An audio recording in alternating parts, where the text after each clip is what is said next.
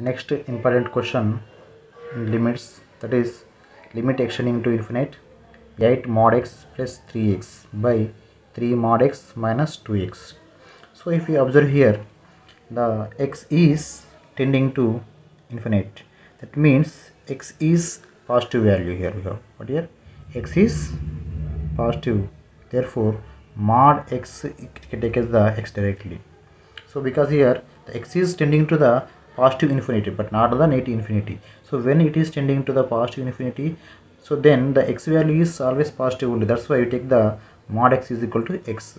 Now you can write the x in place of the mod x, therefore become that limit extending to infinite 8x plus 3x by 3x minus 2x.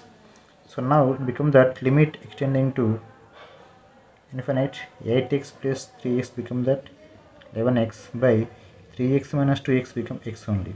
So now x cancel here, we get that limit extending to infinite 11. So it is a constant, that's why we can write as the directly answer is the 11.